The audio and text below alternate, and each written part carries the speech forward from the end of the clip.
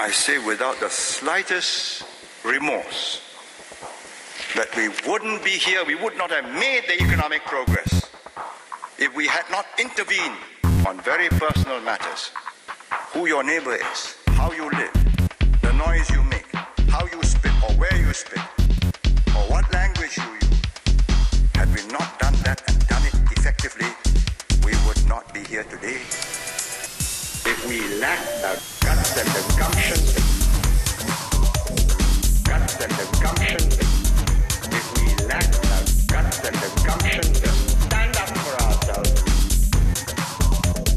then I say write it off. We will set the example. We will set the example. This country belongs to all of us. If we lack the guts and the gumption, if we lack the guts and the gumption to stand up for ourselves, then I say write it off. Mud flat. Swamp. Mud flat. This was a mud flat. Swamp. Mud flat.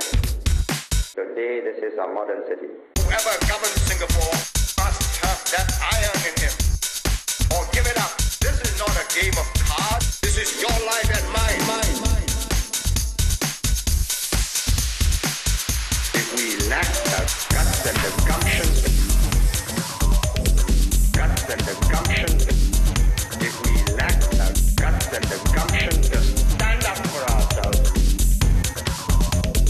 then I say write it off. We had to lock up people without trial, whether they are communists, whether they are language chauvinists or religious extremists. If you don't do that, the country would be in ruins today. If we lack the guts and the gumption,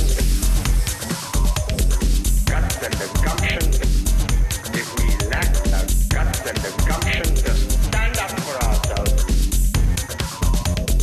then I say write it off. I am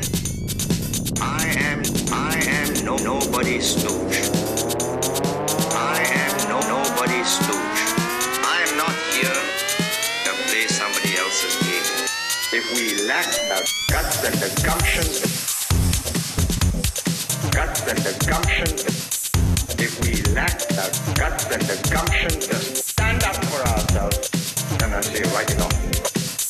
If we lack the guts and the gumption,